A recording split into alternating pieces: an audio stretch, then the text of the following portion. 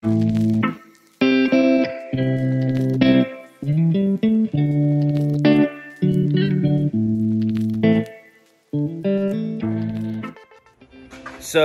it's been really a long time since I did a video. I guess August was the last video I put out for the Sling TSi. And so here's my update. I plan to paint. I did everything out of sequence. You can see I've done some painting over here. I planned to paint. My budget for the time was maybe 6 weeks, and it took me 5 months. So I'll explain some of that. So first thing to start with is color selection. I chose 4 colors. I've got 2 colors or 2 shades of blue, white, and sport green. And then I have a clear coat. So as you can tell, everything has been, that's the elevator. I've got all my control surfaces over here, flaps, rudder, aileron, horizontal stabilizer. Everything's been painted and clear coated. I'm pretty happy with everything, but imagine how long this has to take for each individual component. It's got 4 colors on it. Here's my rudder, and that probably took 3 weeks. You got to etch the aluminum. That's where you start.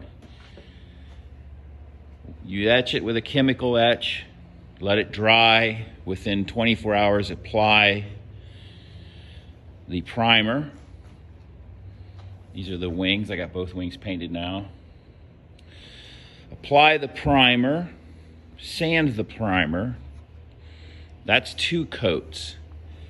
Okay, so now I can come in and I can start masking for my lines. That takes a little bit of time to get established so that the lines are exactly where you want to be and symmetrical on both sides of whatever it is you're painting. If you're painting the elevator, it's got to be, that has to be symmetrical on both sides. So then you mask off for 1 color. It only takes 45 minutes to paint, but it could take a day or 2 days to mask. Then that color dries, then you pull that off, pull that mask off and remask for the next color, and then the next color, and then the next color. So that doesn't mean I had I didn't have any issues. I had several issues. I had some equipment issues. I had some pressure in my main compressor. I have this Eastwood 3060 compressor over here. And I think I was holding at about 140 PSI, which was too much. I've dialed it now down to about 90 PSI. And that's really helped a lot because that extra pressure puts water in the lines, even though I have 2 air dryers. Where is it? There's an air dryer back here. There's an air dryer, and then I have 2 inline air dryers. All right, well, I had to fix that. There were several times where I paint like this blue, dark blue on this wing. I had some just blobs that would come out as in the form of water. There's nothing you can do about it, so you just let it dry, and then when it dries, you come back and you sand it out, and then you reapply the top coat. Here's the wheel pants over here. And these took probably 2 weeks to paint. And I'm a perfectionist, so if it's not right, I'm doing it again. I even painted the seat pans. Seat pans front and back. You can see the backs of these seat pans are painted. Over here I've got the spinner painted. See there. So, what else? Lots of places where you have to, like for here, if there's a rivet, where is he? Right here.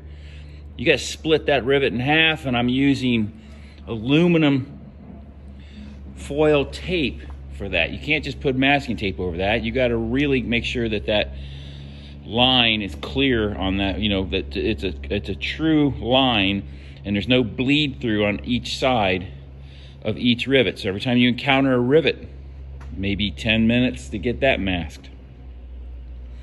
Probably guys that are doing this professionally don't take 10 minutes to mask a rivet. Here we got more rivets. Look at all these rivets here. Those all have to be masked off perfectly. Then when you do get bleed through after it dries, you have to clean that up. And then there's places where, of course, you know, I just didn't watch what I was doing. I put maybe too much down, too much top coat down. So then that takes some wet sanding. I've had to repaint several places. This knock-a-duck is a pain in the ass. But, my finger down here. I think that looks okay. So anyway, oh, and then the clear coat. Well, I use the Stewart's clear coat. They call it a clear coat. To me, it looks like it's a shiny satin. It's not really that clear to me. I didn't like it. So I found this Sherwin-Williams. It says it's Sherwin-Williams. I don't, where is it? Right down here. It says Acme. But when I ordered it on Amazon, it says Sherwin-Williams. So Acme Finish Ultimate Overall Clear Coat. And man, is that stuff awesome. But it's also really hard to work with because with the Stewart system, this is all water-based.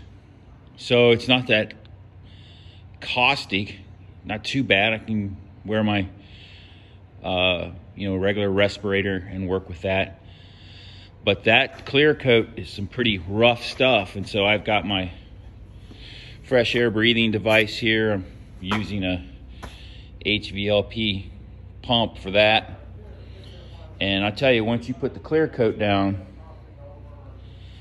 this stuff here, you just got to completely evacuate the building. There's no way. You can't even stay in the same room with even that inside that paint booth. And it just, I mean, it just makes you dizzy and crazy, just nuts. Not nuts, but I mean, it just, it makes you feel like you've been smoking something for sure if you get a whiff of it. So that makes it a pain. And then you got to leave the building entirely and let that thing sit for 3 or 4 hours. But the result was fantastic. I mean, that clear coat, and it's also a gift in that it fixes a lot of mistakes, because if I had not clear coated all this, and this has got dust on it so it looks kind of dull, but once the dust comes off, but that clear coat changes everything. It fixes so much. Just looks so nice. I love it.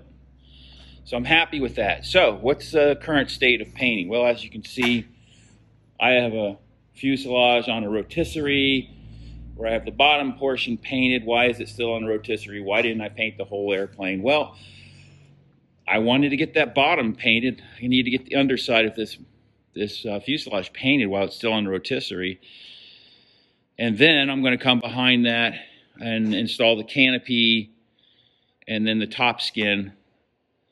And then, of course, I also have the cowling. That's left to be painted too. So really out of sequence, and I know anybody else is going to do their TSI. Most 99% of people do not paint their airplane as they build, but I chose to do this. And I'll tell you what I've learned, and this is my second airplane that I've painted, and this one has been a completely different experience just because of the challenge and the intricacies of doing it. Painting an airplane is a completely separate project from building an airplane.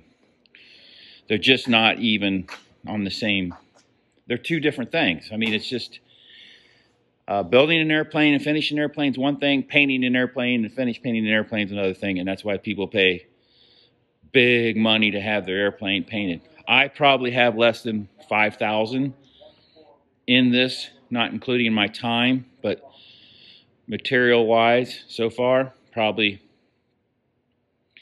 you know, $5 grand. I might have saved 30 grand if I had paid somebody else to do it. And I'm not disappointed, and I probably would do it again.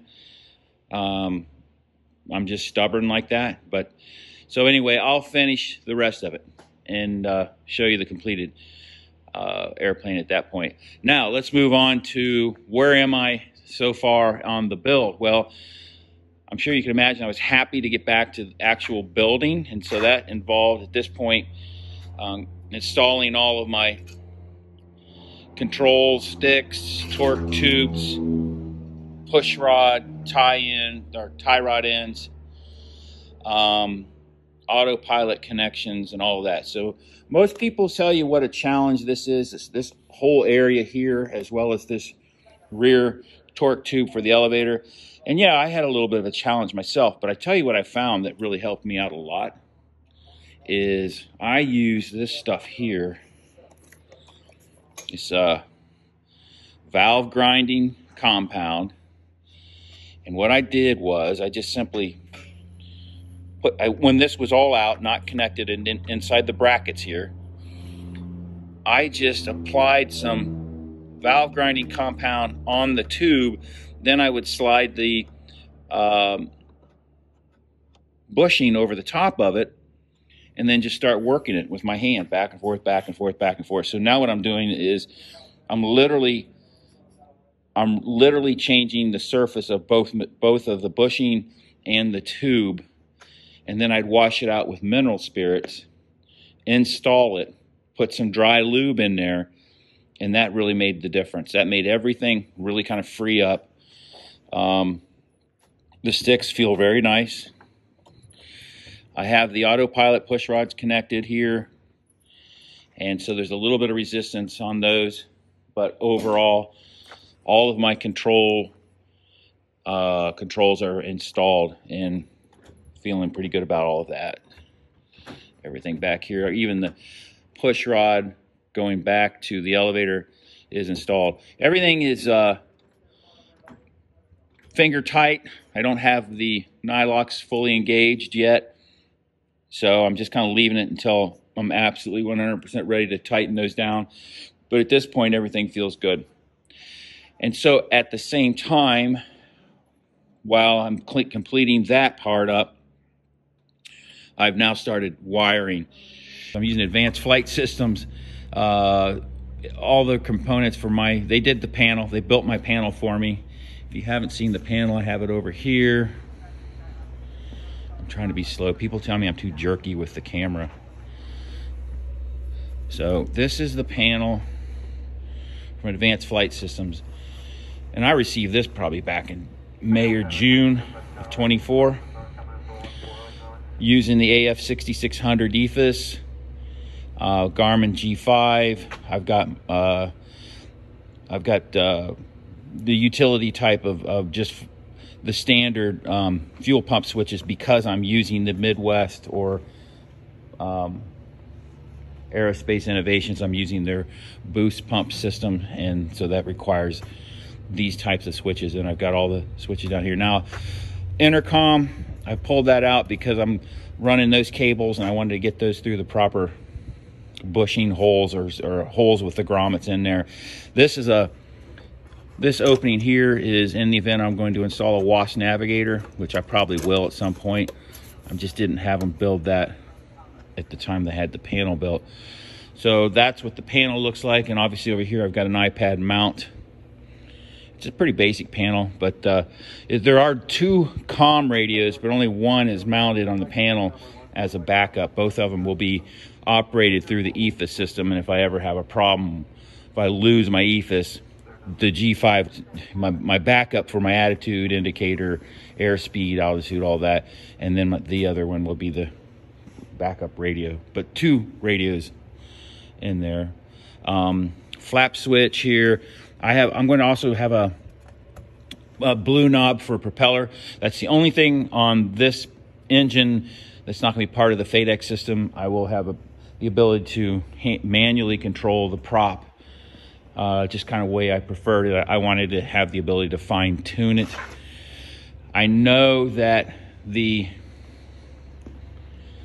I know that the console they make now, they have an area here if you want to install a blue knob in there, but this was not available to me at the time I made my purchase, so I couldn't get that. You'll see some of the TSIs now that have 3 levers on the console, and the middle one is for the prop. So yeah, mine's going to be on the panel, which I'm fine with. And then thirdly, or lastly, there on that panel I didn't show you, but there'll be the parachute. I'm going to have the parachute cable installed. I don't have the parachute itself ordered, or the rocket tube, which is right here. Don't have that ordered, and I don't know if I'll have that when I'm ready to fly or not, but eventually I will install the parachute. So this is where I am. I'm just sorting out all the wiring, and it's really nice with this Advanced Flight Systems ACM Advanced Control Module. What that thing eventually, what it ultimately does is it removes all of the circuit breakers. So there, if you notice when I was over at the panel a minute ago, the only circuit breaker that's on there is for the alternator, and everything else is just internal. I'll be able to look on the EFIS. I can look at each individual component and tell how many amps that component's drawing. And so it just kind of streamlines everything. And so everything, if you notice, I mounted this in that spot because where the iPad mount is, I can take that plate off and I can just reach in there and adjust anything that needs to be taken care of. This is the boost pump controller. So you can look more into that. Just look at the Aerospace Innovations website, and it gives you a full description on what that does. It basically, among other things, gives you the ability to switch tanks without manually having to flip the switches. It just you move the fuel selector from left to right, and it changes the pumps automatically. So you're not flipping the switches. But it does more than that as well, and mostly also because everything is controlled from the wing roots at the tanks. So I prefer a low wing to have pumps from the tanks. I don't care for gravity flow. That's kind of a big thing for me, but that's not what they advertise the intelligent boost pump system for.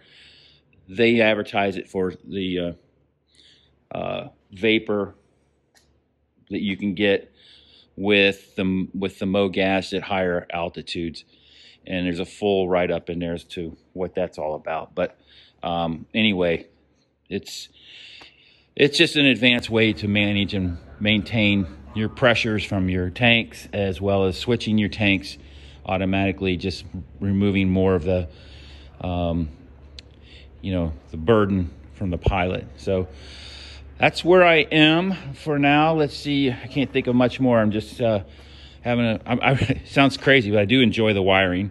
It just kind of helps. I like organizing it, and I like installing the pins and the D pin, sub pins, whatever those are, the connectors and all that. I enjoy that sort of stuff. So sounds crazy, but I like it. So there's my update. A little longer than I thought, but that's what's going on with the Sling TSi after a long break.